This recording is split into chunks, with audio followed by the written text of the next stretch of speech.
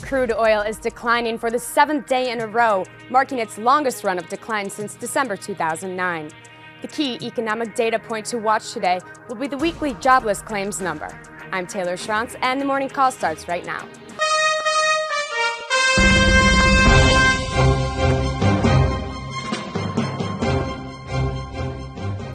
Good morning. I'm Scott Rutherford, Chief Strategic Officer of T3Live.com.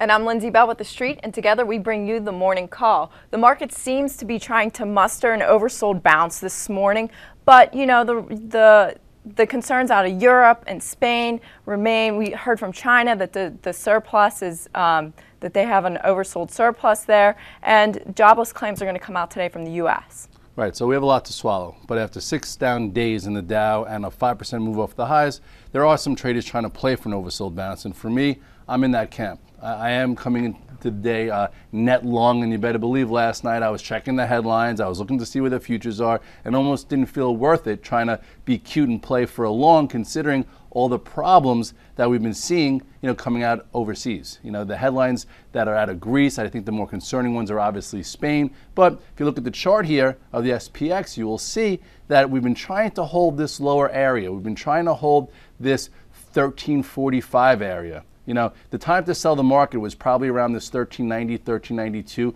when it broke that upper support. And down here, it's trying to find some buyers. So the question is, we've been buying it down here for bounces. Can we recross or just say trade above this little mini downtrend to get an oversold bounce that everyone's talking about reshorting, which would be back around 1375 to 1380. So I think if you're a bull and you're a trader, all you're looking for is for a move from here to about here, and unfortunately the risk might not be worth it there. Yeah, you mentioned Europe. It's been a concern for a while now, but last night we got earnings from Cisco, and the guidance was pretty conservative. Management saying that people are delaying tech purchases, so it's kind of taking a hit at our economy. Yeah, well, everyone's been hanging their hat that our economy is, decoupling, that we're not going to be impacted by Europe. But looking at Cisco, all right, you think that it's not the truth, because you see orders slowing in Europe. So obviously, if they're putting austerity, they're not going to have the funding to order. They also said they're seeing some orders slowing in from the public sector, which is what we've been saying here. We want less government, more private business, but with that, you do get a slowdown in some earnings. And right now, Cisco, is down pretty considerably because they're getting impacted. So you have to do some homework and see what other type companies it could impact, because it doesn't impact everyone. But for now, it just goes to show you that we're not immune. So you have to be a bit careful. You have to have more stock selection type strategies and also some tactical strategies based on your time frame. And do you think that this oversold bounce is really going to hold today? I mean, the last few days we saw the market go down early in the morning and then be able to bounce back. And so if we're starting in kind of a positive territory, what do you think could happen?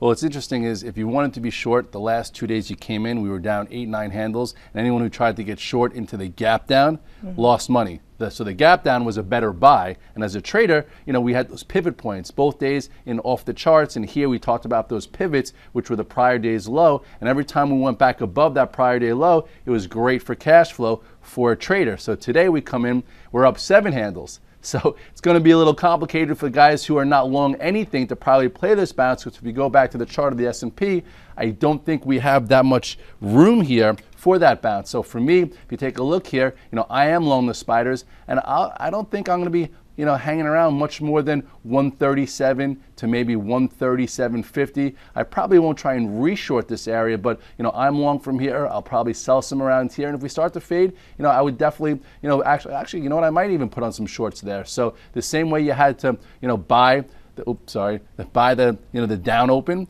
you might have to sell / short the up open, but just bear in mind that we came from 1405 or so just don't start too early. So if you start too early, you might have to hold some pain. So be aware of the situation.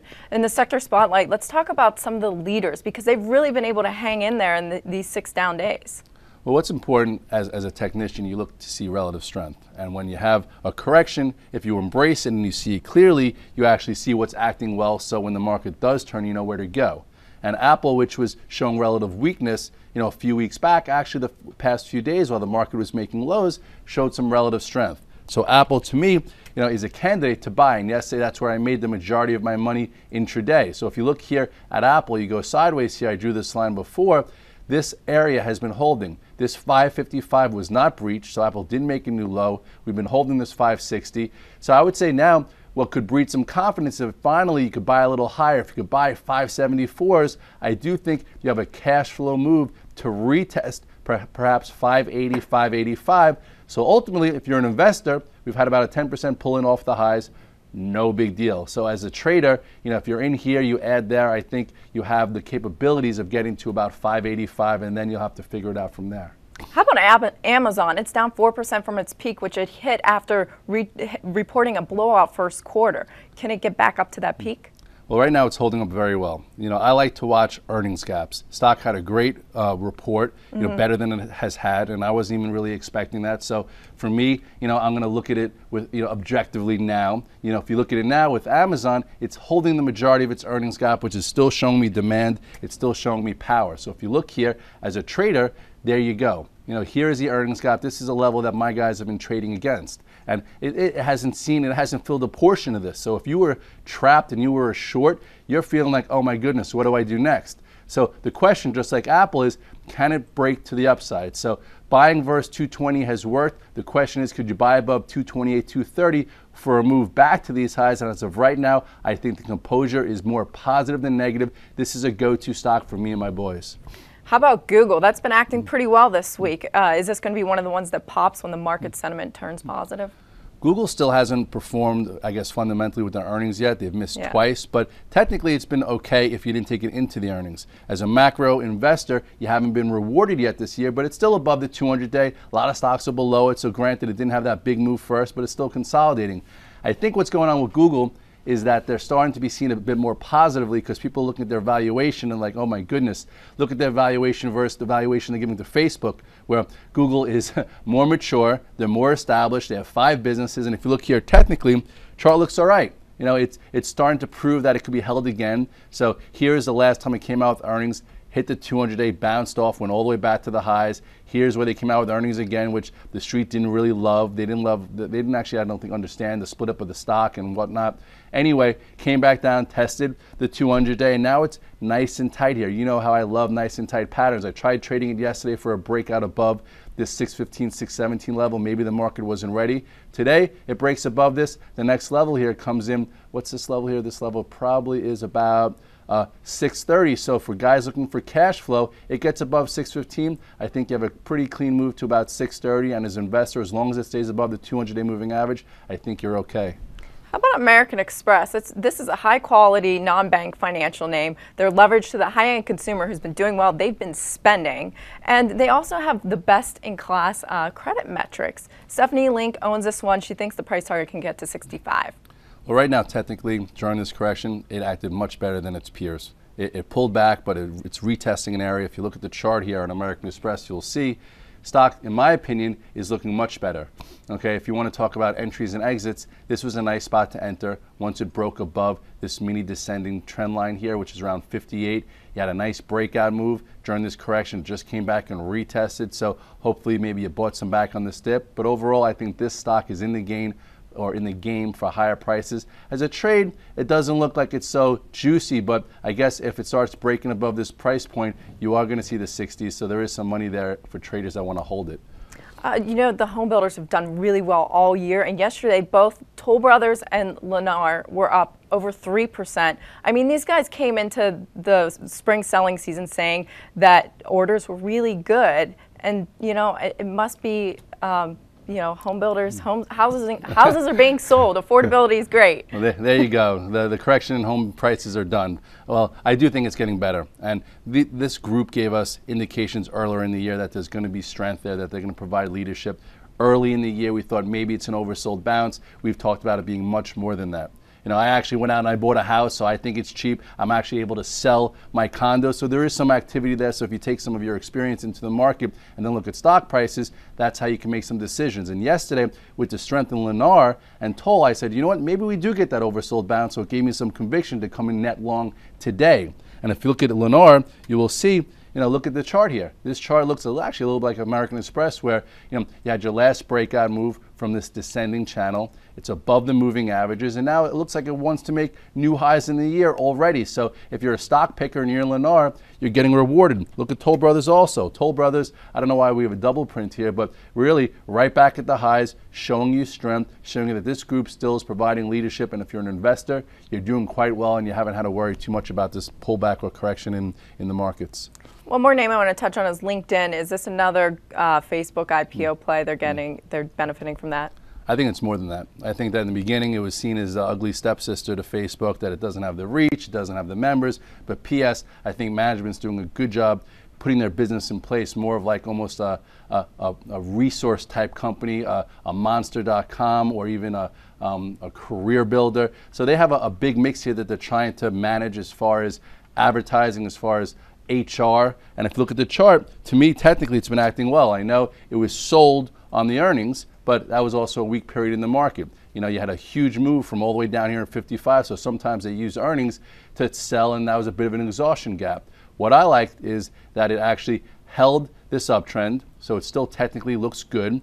You know, it held above, you know, this 108 or area recently after this tail end. And now I think at some point it's going to make new highs. If you look at the weekly chart, you will see that it's a new issue, you know, and some of the biggest gainers come from new issues that are public within a few years. So next time it tries to get above this 120 to 122, you could see a move to well north of 140, 150, and I think that could happen this year.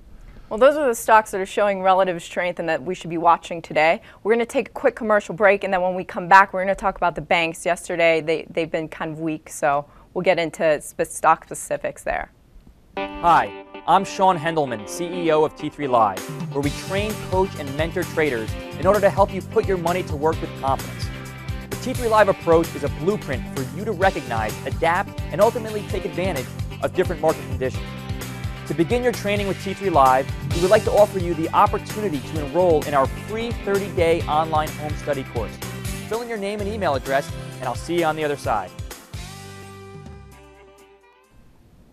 All right, getting into the banks, let's kick it right off with JP Morgan. Scott, you and I have talked about this multiple times. It's a best-in-breed bank, and it should do well as the economy improves. But you know what? It closed below its 200-day, I believe, yesterday, and or it's getting close to its 200-day. So what are you doing with it? I know you own this one.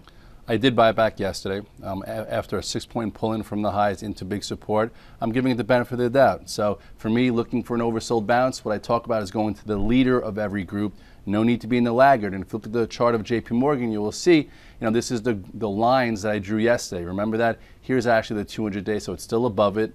And, you know, this is where it broke out from way back when on, you know, what was that, March 13th? So it's revisiting this area. So that's an area that tries to hold. So I'm long some. I do think even if we just get an oversold bounce, there's no reason why it can't get back up to just say 41.70. So that's like $1 for traders. But overall, if you sold into some of this strength or you sold before earnings as an investor, if you buy back here, you might even be able to get a good swing trade that could go to new highs at some point this year. So JP Morgan, I would say, is best in breed. And if you want to go with one of the banks, you go with this one. What about Morgan Stanley? Morgan Stanley's been a laggard, and I think Beauvais came out yesterday finally and actually said that he thinks it's the most undervalued stock or something like that. I don't want to quote him.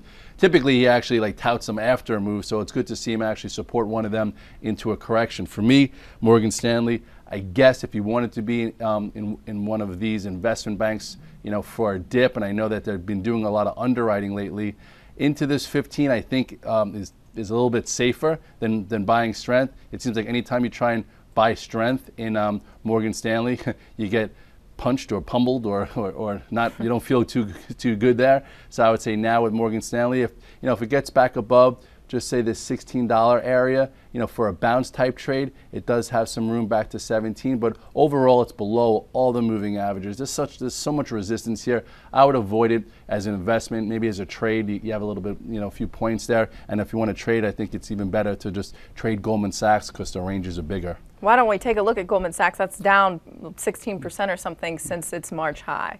Yeah, this stock has been a disappointment, and I don't even, these guys are timing lately, like I think they came out again and supported their call in gold. I think they came out at the top of the market and said it's the best opportunity for this market now. So their timing, to me, someone should check their inventory. But anyway, as far as trading it too, it's been a disappointment. Every time it looks good, it fails. And last time I tried to get involved, just to show you price points, I remember on the day, which gave me some clues that we were going to fail from the market standpoint, I was talking 115.50. So I was in it in this little flag type pattern. I added here, and then it failed intraday, got out of it, and that's why you have stops, because look what happened next. And if you look here, like Morgan, it's below all these moving averages. So this is telling you how weak it is. Yes, it's coming into some bigger support, so you can see some type of oversold bounce. But I think if you are playing it for an oversold bounce, the max you're going to get, could be back to this 111, 113 area, and then I think it's a better short so that you'll have a high, lower high, another lower high. This stock has just been very disappointing this entire year. Now, Bank of America, this stock traded up to $10 after it passed the stress test, but now it's at $7.60. Has this one bottomed?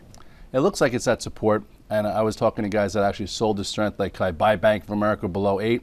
I said most likely if you want to buy it for the longer term, if you believe in America. I hate to say it actually that way. Anyway, if you want the right price instead of chasing at 10, I think buying down here is a little bit better. If you look at the chart, you'll see exactly why. Last time we talked about this trade was when everyone was excited with the market. This was the prior breakout. Shows you have to time these things. Remember, we were talking 8.15, went all the way to 10. Then if you look here, this is where it failed. This is where it tried to consolidate for a new move, but the new move was to the downside. But look where it also came from. So coming right back into this support area, I do think it's okay. I don't think you get a blockbuster move, but you're seeing some type of descending type of channel. Here's on the macro, here's on the micro. So I would say above 790 if this market does try and muster an oversold bounce, perhaps percentage-wise, it's decent. You could see it move back to 820, 840 before it has much more to prove. And then finally, Visa, that one had been strong all year, but kind of took a dip after reporting earnings, but it seemed to stabilize in the last few days or so. What are the key levels you're looking at here? Visa, MasterCard have been the go-to stocks. They've been making new highs every 3 months. These stocks make a new high. This time around, Visa, I think the report was pretty solid in my opinion, but they sold it just like they did with a lot of other reports. So if you look here at Visa, you will see it's at a crucial area, guys. If you look at this wide range bar, this bar right here just engulfed this entire range. So if you are in Visa and you're not committed, I would say this thing breaks below 115. You better get out of the way. But anytime you've gotten out of Visa, a few months later, it goes higher. So as a trader, I think people will be looking as a short below this area. This price point here is like 115.40. So below this, you could see downside. But if it wants to hold that support and do what Visa and MasterCard's been doing above this mini box formation, this is right here about 119.08. You could see it move back up, and if that's the case, it'll negate the strength of this potent wide range bar.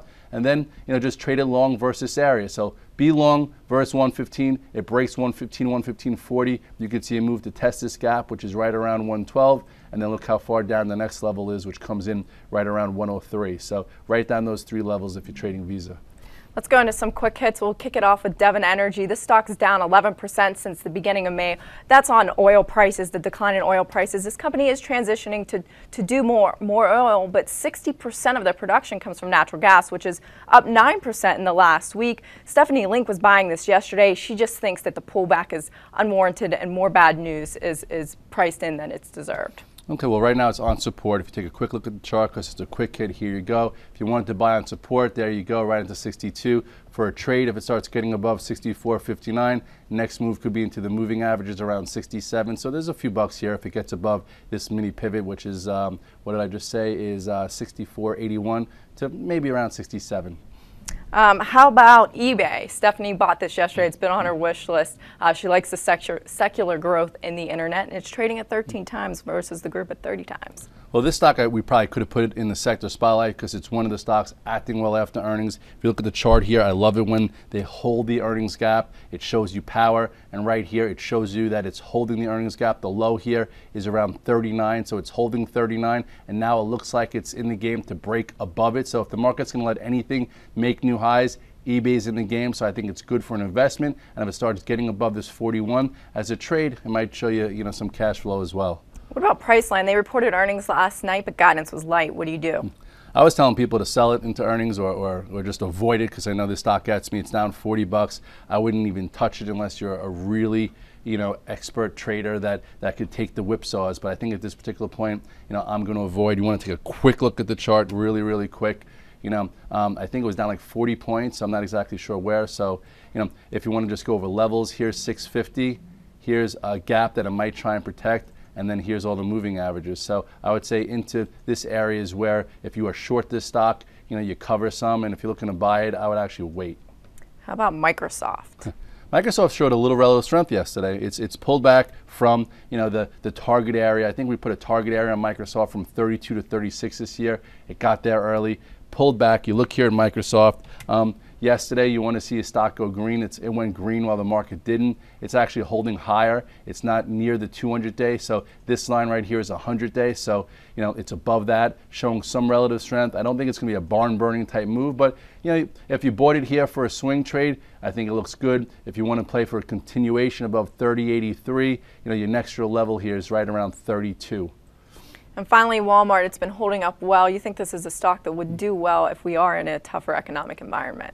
Well, Walmart, ever since the story and the allegations, it's been under pressure. So if you look here now, I would say that it's okay. It's above the 200-day. You have somewhat of a tight pattern. I think investors still stay the course, still stay along. As a trade, it could be choppy. But if it gets above this 59.36, you could see a retest of the gap from that news. But then it's going to take a lot of volume to get into that gap and repair the chart. So for right now, if you're long Walmart, I say, use 57 as your pivot. If you're looking for cash flow, see if you can get above this. But I do think that the gap right there is going to be some trouble. So trading today, just kind of need to be cautious going into the day and know what's going on in the market, since we may or may not get the oversold bounce. Well, I think the oversold bounce is in the process. So the question is, where does it go? So you map out two big resistance areas. So for me, I'm going to say, what's the easy bounce? What am I looking for cash flow? Where should I get out? And then where should I look where the bears might come in and defend, where you could put back shorts? So if you covered into 1345, I think maybe if we can get up to 1375, 1380, that's where I would look to see if the bears defend, and that's where you're re-short. If you're long into today and we hold up and you buy it, I think spiders 137, 137.30, that's where I'm going to look to get out. On an Apple, I'm going to watch to see if we can get above 574 and see what it does if we can get to 582, 585. That's the easy part of the bounce, and then see maybe if you can get a cute short there. So know the ranges, know your resistance, know what you're looking to get out of it, and obviously watch the headlines because they've been gyrating the market a lot intraday. So now you know the key levels to watch for. Be sure to check in at the end of the day for the daily recap with Scott and T3 Live.